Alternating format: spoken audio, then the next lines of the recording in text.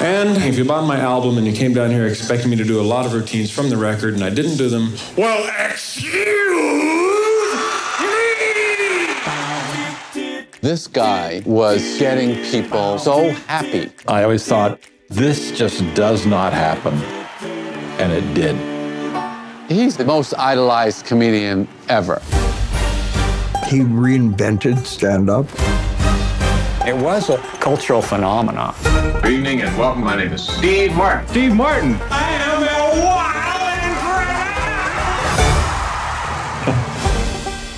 What he was doing was unique. It was chancy. I always thought of him as the door out of the 60s. You could be silly again. All comedy was political, and I felt that it was time to change that. Steve Martin has just taken the big leap onto the big screen. I was launched into the stratosphere. I was scared out of my mind.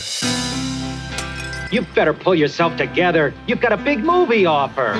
Being able to witness an artist reinvent himself is quite extraordinary.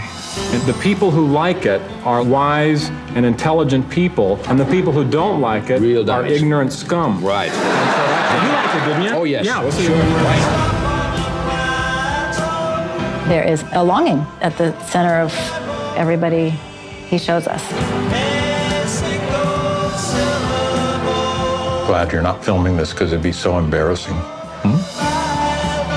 Why don't I interview you as we're driving? It's called biking, but sure. My whole life is backwards. How did I go from riddled with anxiety in my 30s to 75 and really happy? How did this happen?